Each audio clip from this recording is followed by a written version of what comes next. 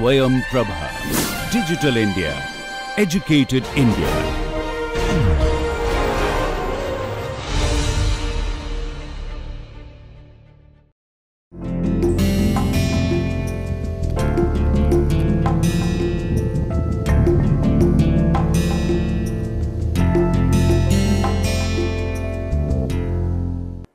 Hello friends, and welcome to lecture 11 of this open course on diffusion in multi-component solids.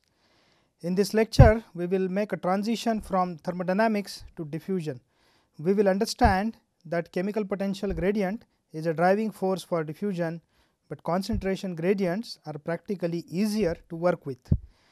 Various units used for concentrations are also discussed in this lecture.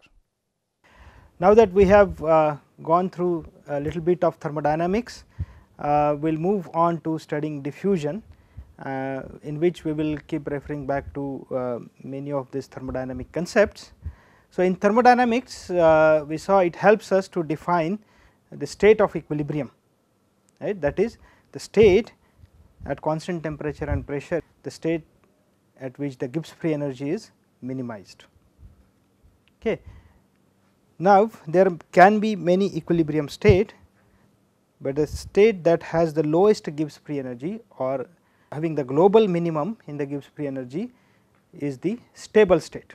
So, if a system exists in an unstable state, thermodynamics states that it should transform to a stable state, right. So, for example, if we plot the Gibbs free energy of a system as it continuously moves through different atomic arrangements,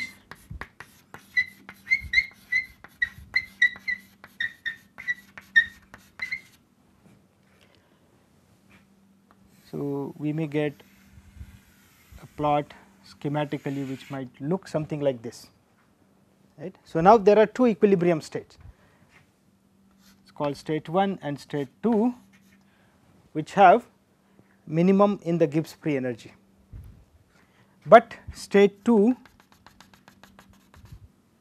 is characterized by the what we call as global minimum, that is the Gibbs free energy of state 2 is the lowest of all other states, and so this is the stable state. State 1, which is characterized by the local minimum in Gibbs free energy, is referred to as metastable state. So, by any chance if we retain the system in state 1, then the thermodynamics says the system should move from state 1 to state 2 spontaneously. Spontaneously here means irreversibly.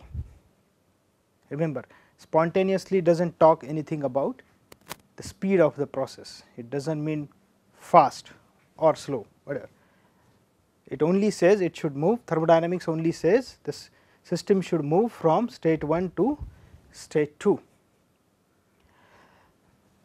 Now, since you see the state 2 has a lower Gibbs free energy than state 1, there is a decrease in Gibbs free energy, and that is why the process is irreversible. The transformation from state 1 to state 2 is irreversible, and the difference between the Gibbs free energy of the two states is called the driving force for this transformation. So, there is certainly a driving force for the system to transform from state 1 to state 2. However, you will notice that while going from 1 to 2, the system has to cross this hump. It actually represents a barrier to the transformation, energy barrier to the transformation. That means, before the system can move from 1 to 2, it has to gain certain amount of energy, which is equal to the difference between this maximum in the Gibbs free energy, which is called as an activated state, let us denote it by state A. So, the difference between state A and state 1 is basically the activation energy for transformation. So, until and unless system gains this activation energy, it will not be able to move from state 1 to state 2. and the speed of the process depends upon this activation energy, and this is now in the realm of kinetics to determine the rate of the process. In this particular case, the rate is proportional to exponential minus delta G A by R T. In the simple theory of kinetics, the rate is proportional to exponential of minus delta G A by R T, where delta G A represents the energy barrier or activation energy, or we can write rate is equal to some constant k prime exponential. Now, delta G A can be written as delta H A minus T delta S A, where delta H A is the enthalpy of activation and delta S A is the entropy of activation. So, we can write this as delta S A by R times exponential minus delta H A by R T. So, usually these temperature independent terms are combined, and we can write rate is equal to K0 exponential, and the activation enthalpy is usually denoted by EA. So, exponential minus EA by RT.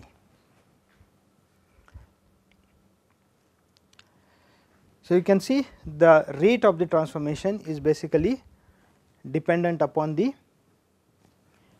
energy barrier that the system has to cross, and it varies exponentially. So, the rate varies exponentially with temperature. Now, how does the system cross this energy barrier?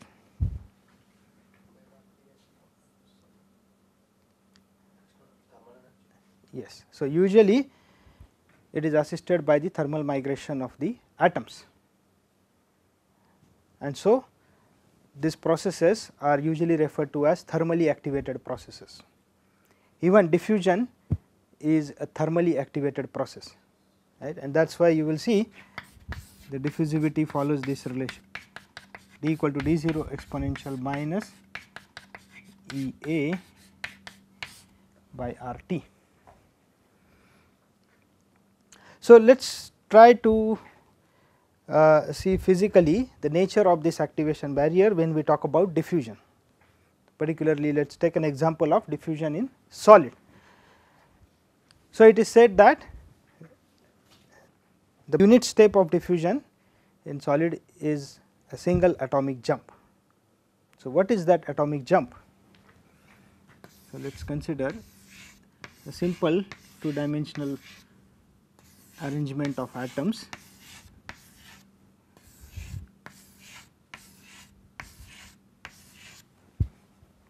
Okay. Let us consider these two sites, call it site 1 and site 2.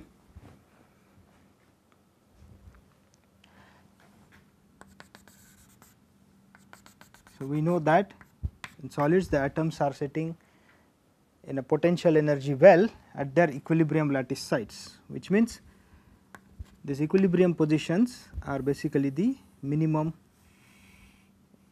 in energy. So, if we talk about this row, this is how the energy will vary with distance, right. So, the atoms are situated at the minimum or in the potential energy well. So, now if this atom has to move on to this site, that is from site 1 to site 2, we see that while doing that it crosses a position which has a maximum in the energy, right. So, somewhere when atom is in between here, it is associated with the maximum in the energy, and once the atom crosses this, then it will fall into the next potential energy well or into the next lattice site. So, this is one atomic jump. For this jump to happen, obviously the atom has to cross this energy barrier. And what is the physical significance of this? What does this physically mean? You can see these atoms are actually touching each other, right. So, when the atom is jumping from this side to this side, when it is in between at the right at the center here, it has to push other atoms apart, and so there has to be an energy provided for that, and that is this activation energy for diffusion. Specifically, this is the activation energy for migration.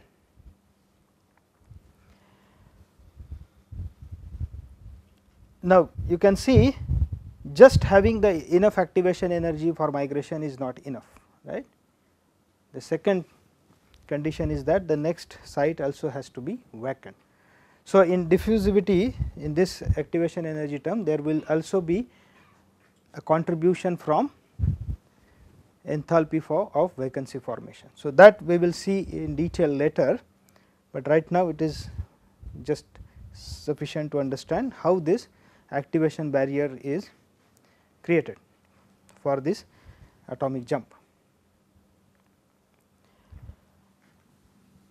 So, now these atoms are continuously vibrating at any temperature above 0 Kelvin, and each vibration does not have the same energy, that is the energy distribution is continuously changing among the particle, and if you consider any one particle or any one atom, every vibration is with different energy. So, certain vibration may have energy greater than the energy required to cross this barrier,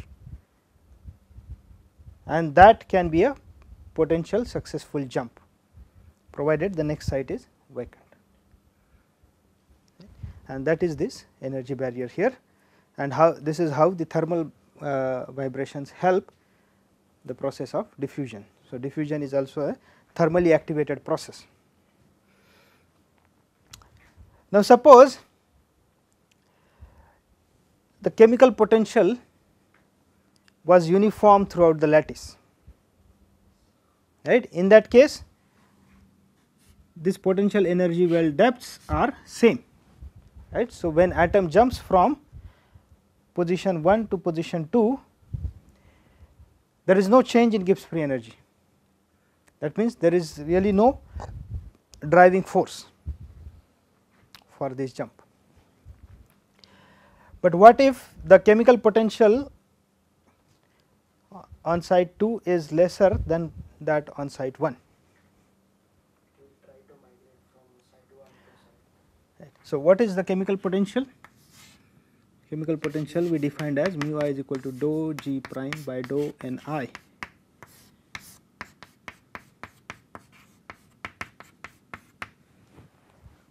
So, this is basically the change, how much increase in Gibbs free energy will be there if we add one atom to this system, or how much decrease in Gibbs free energy is there will be there if we remove one atom from the system, right. So, if we see from site 1, one atom is getting removed during this jump, and site 2 one atom is getting added, right. So, if the chemical potential of site 1 is higher than that on site 2, what is going to happen? The decrease in Gibbs free energy around 1 is going to be more than increase in Gibbs free energy around 2. That means, there will be a net decrease in Gibbs free energy, and so there will be a certain driving force for diffusion to occur.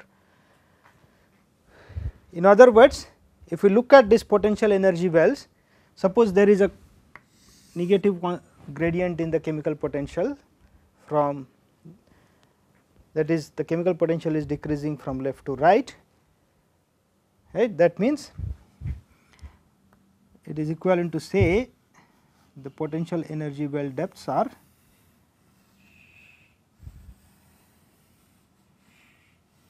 decreasing from left to right, right. So, the atoms on the right are situated in a deeper potential energy well than those on the left. So, obviously, if you see the activation energy for the atomic jump from left to right is lower compared to that for the jump from right to left, right. So, at any given instant the fraction of atoms jumping from left to right will be more than those jumping from right to left, and in effect there will be a net flow of atoms from left to right. And so, we say the gradient in chemical potential is the fundamental driving force for diffusion. Okay. So,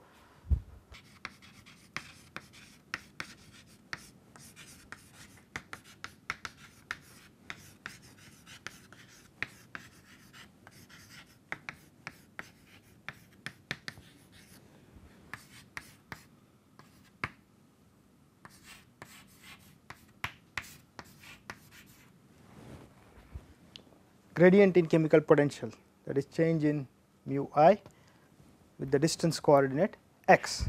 Now, we know mu I is basically mu I 0 plus R T ln A I, where mu I 0 refers to the chemical potential of I in the standard state, and typically the standard state is the stable state of I, stable state of pure I at the temperature T. So, this most of the time refers to the molar Gibbs free energy of pure I at temperature T. You can select any standard state, in that case it will not be the molar Gibbs free energy of pure I, but you need to consider the chemical potential of I in that state. And AI refers to the thermodynamic activity of I in the solution of that composition. So, if we take the derivative with respect to x, this should be constant, right, and if we consider isothermal process, it should be R T d ln A I by dx. Now, A I we know is equal to gamma I times x I, where gamma I is the activity coefficient and x I is the mole fraction of I. So, we can write this as R T d ln x I dx plus d ln gamma I by dx. And if gamma I is constant,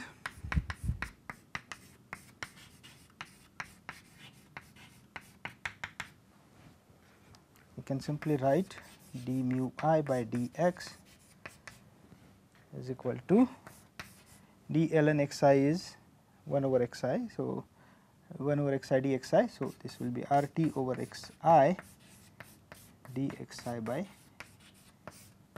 dx. So, this is basically the gradient in concentration.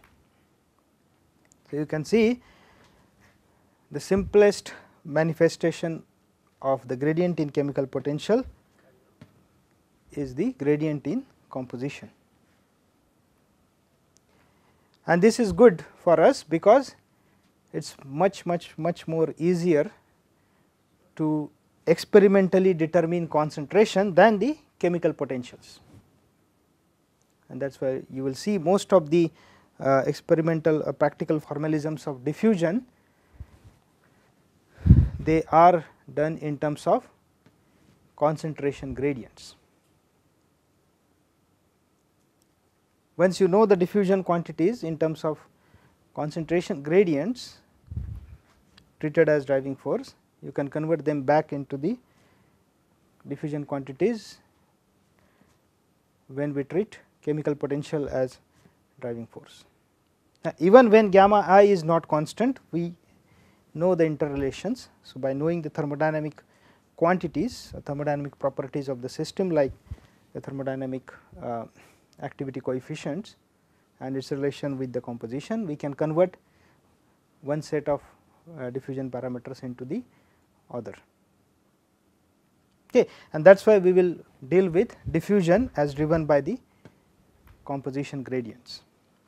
Later on, when we will deal into the theoretical aspect, we will also treat diffusion down the chemical potential gradient, and we can establish the interrelation between the diffusion quantities determined in one form with those determined in the other form.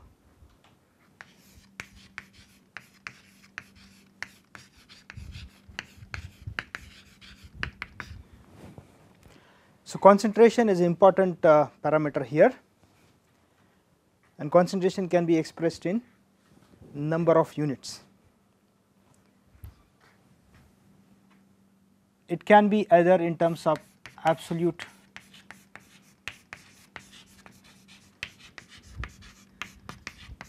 amount of component,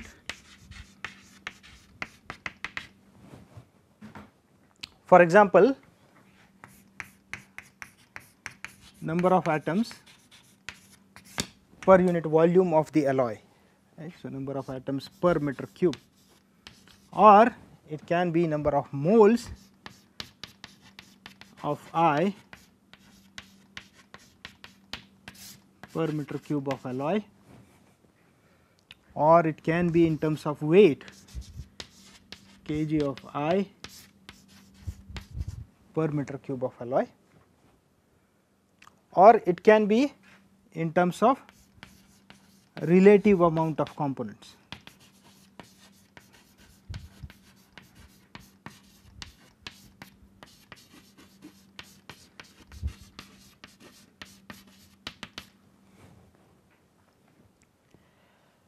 Relative amount of components can be mole fraction,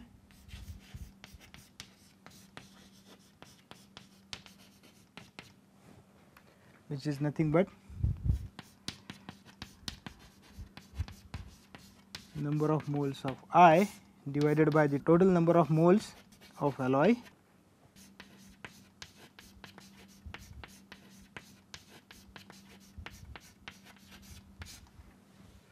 it is usually referred to as Xi. This is also same as atom fraction. Atom fraction will be number of atoms of I divided by total number of atoms of I, and there is only a factor of Avogadro's number between number of atoms and number of moles, right. And so, the mole fraction is basically same as atom fraction, or it can be weight fraction, that is the kg of I per kg of alloy, this is denoted as Wi, or it can be volume fraction,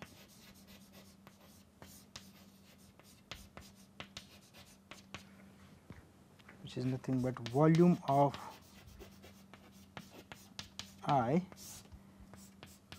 per unit volume of alloy, is denoted as phi I. So, we will most of the time use the unit for concentration as number of moles of I per meter cube. It is denoted usually as Ci, or in terms of fractions we will most of the time use mole fraction Xi. Okay. Now, what is the advantage of using these fractions instead of the absolute quantities?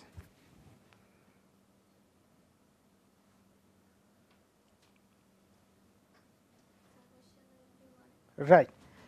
So, for any type of fraction, for example, sigma xi should be equal to 1, which means out of n components, if there is an n component system, out of n components only n minus 1 concentration variables are independent, the nth one will be dependent. So, if we consider binary alloy, we need to specify only one mole fraction because the second one is fixed. In ternary, we need to specify 2 mole fractions, the third one will be fixed or dependent. Okay. So, that is an advantage. So, how do we convert one into the other?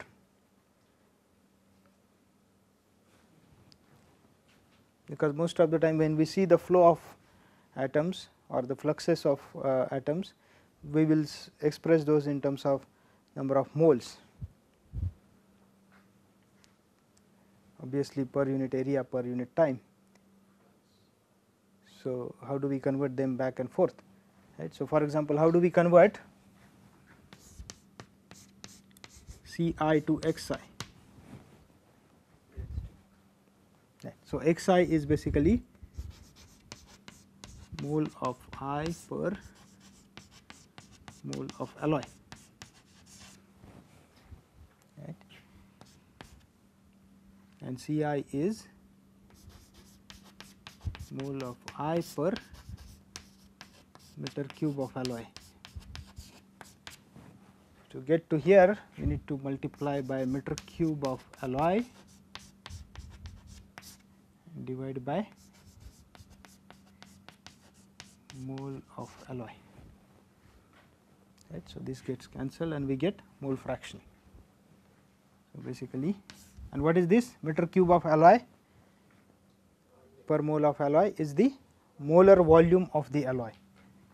So, Ci times Vm gives me Xi. So, if instead of multiplying by meter cube of alloy by mole of alloy to Ci, if I multiply by meter cube of I divided by mole of I, what should I get?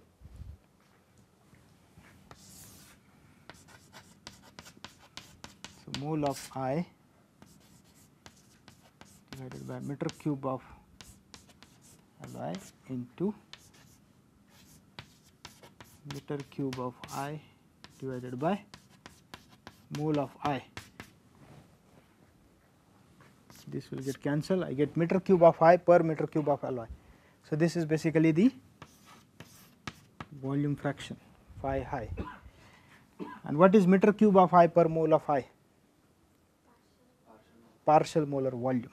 So, we write Ci Vi bar is equal to phi I.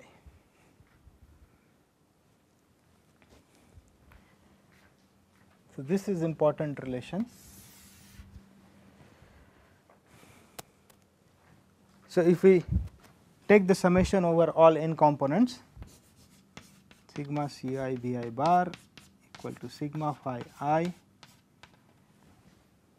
and we know sigma phi I is 1. So, if we differentiate both sides, we get Ci dVi bar plus sigma Vi bar dCi equal to 0. Now, this quantity we know is 0 based on Gibbs-Duhem equation, right.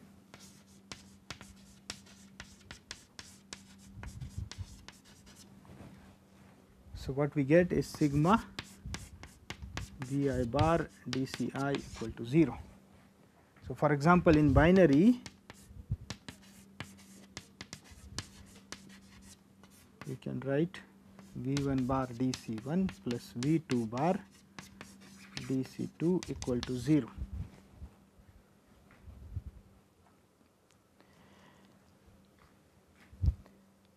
So, this is an important relation which we will use later on when we try to develop methodologies for analysis of diffusion and diffusion couples. And there is another point here. This makes that when we analyze the diffusion in terms of concentration gradients, right, only one of the gradient is independent, the other one is dependent, if we know the partial molar volumes. Okay. So, we will stop here for today.